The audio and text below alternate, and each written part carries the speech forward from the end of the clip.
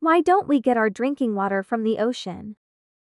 At first glance, using ocean water for drinking seems logical, given that over 70% of the Earth's surface is covered by seawater. However, the high salinity of ocean water makes it unsuitable for human consumption without extensive treatment.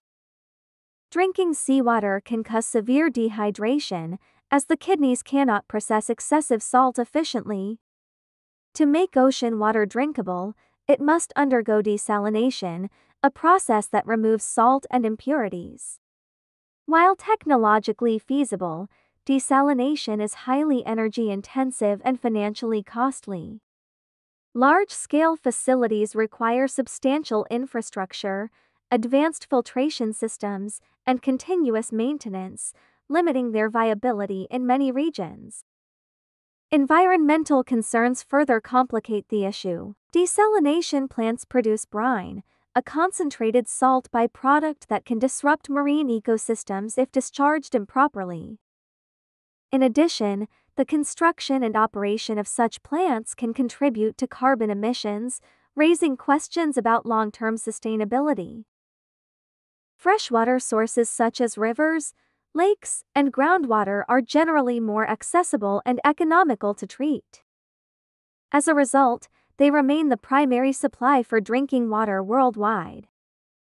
Although desalination may play a role in addressing future shortages, reliance on ocean water is currently constrained by economic, environmental, and technological limitations.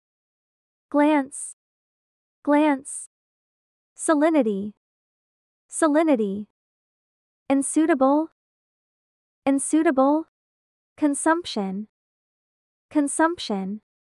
Dehydration. Kidney. Desalination. Impurity. Feasible. Infrastructure. Filtration. Continuous. Viability. Complicate. Brine. Concentrated. Accessible. Reliance. Constrained. Thanks for watching.